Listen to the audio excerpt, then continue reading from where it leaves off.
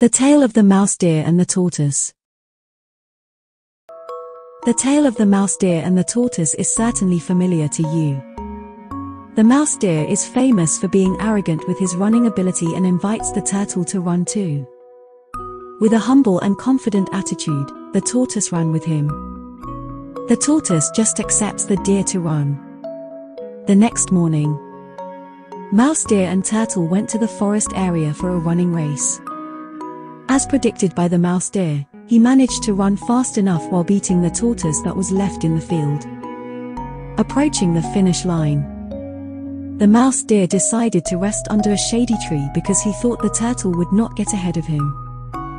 Finally, the hare fell asleep and the tortoise was the first to finish.